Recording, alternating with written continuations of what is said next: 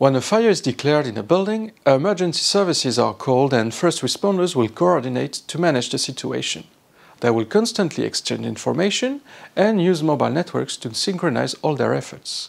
Group calls will be created to support push-to-talk communications, and a lot of messages will be exchanged.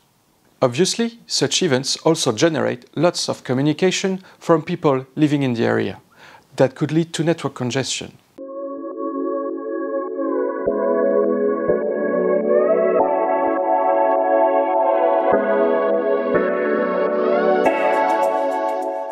To guarantee the quality of service for first responders during network congestion, operators dedicate a part of their bandwidth for them.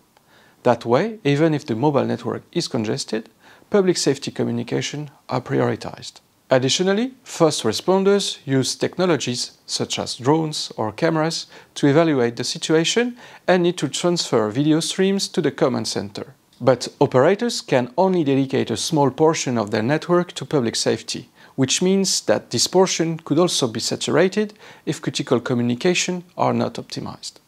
By default, mobile networks use unicast communications to exchange information.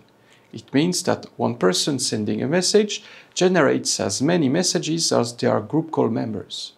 Ideally, this should be optimized so that the message is delivered only once for all listeners. This is where the multicast technology comes in. Multicast delivery also ensures that the latency is fixed so that every listener receives the same message at the same time. In addition, multicast allows optimizing the delivery of push-to-talk communication, but also applies to video streams and data transfer.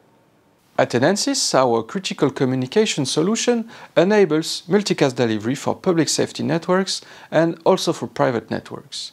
It includes a MediaCast to manage the network and a Cube agent installed on every device.